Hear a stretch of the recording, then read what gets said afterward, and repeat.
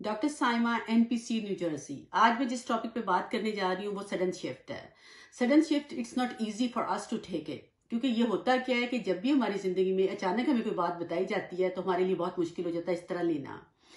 जैसे हम बात भी करते हैं, आप देखा होगा कि आपने बहुत सारी मिसालें भी देखी होंगी माइग्रेशन की। जब पाकिस्तान से आपने मूव यहाँ करना था, यहाँ से वापस जाना होता तो आप लोगों के लिए कितना मुश्किल होता है, कितनी हम तैयारियां करते हैं।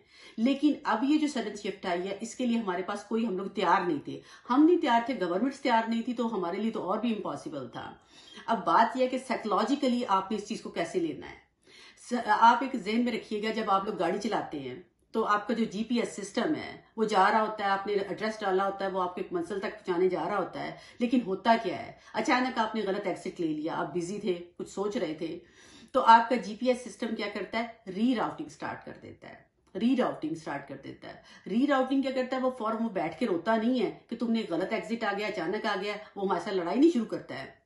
वो एग्जैक्टली रीराउट करना शुरू कर देता है। दो कि रास्ता में भी थोड़ा सा डिफिकल्ट हो जाए, थोड़ा सा लंबा हो जाए, लेकिन ये कि अगर हम उसको फॉलो करते हैं तो हम एक जगह पे पहुंच सकते हैं।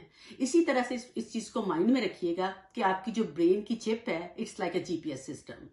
अब उस चिप को लोग रिएक्ट कैसे करते हैं, हर बंदा अपनी पर्सनैलिटी के लिहाज से उसको रिएक्ट करता है।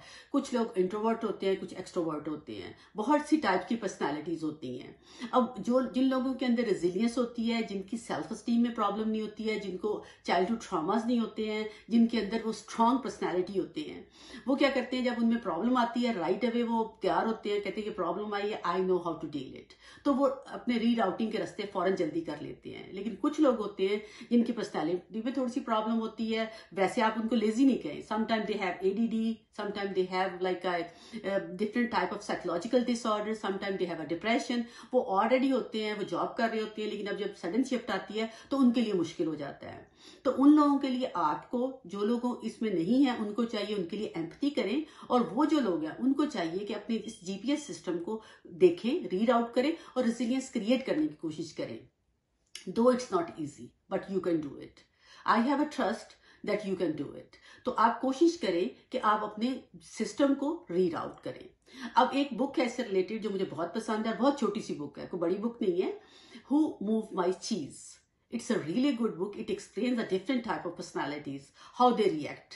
अगर आपने जितनी जल्दी उस चीज पे रिएक्ट किया, और रिएक्ट का मतलब ये नहीं नेगेटिव रिएक्ट, पॉजिटिव रिएक्शन, आपने प्लानिंग किया है, स्ट्रक्चर किया है, उतनी जल्दी आप इस दौड़ में जल्दी अपनी मंजिल पे पहुंच जाएंगे।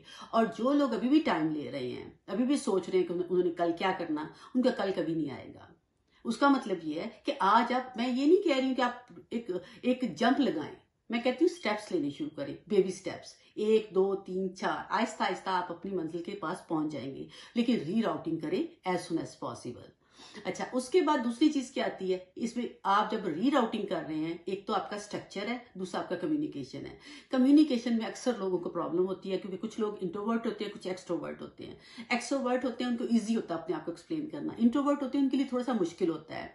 तो डेफिनेटली जब आप लोग एक दूसरे के साथ रह रहे हैं, आप लोगों को एक दूसरे का पता होगा, तो वो एक दूसरे की हेल्प करें, इंट्रोवर्ट एक्सट्रोवर्ट की, एक्सट्रोवर्ट इंट्रोवर्ट की हेल्प करें, ताकि वो इस जो प्रॉब्लम आई है, ये जो एक किस्म की आप वॉर की सिचुएशन कह लें, इसमें जब तक हम सारे टुगेदर होकर नहीं चलेंगे तब तक इस मसले का हल नहीं आएगा।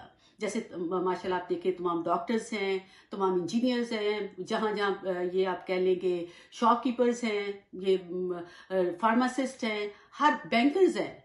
It's like really it's very amazing कि बैंकर कैसे अपनी जॉब को, अपनी ड्यूटी को आगे करते हैं, देखते हैं, और हम सबका टेकन केयर कर रहे हैं, और हम लोग सारे मिलकर एक दूसरे का टेकन केयर कर रहे हैं।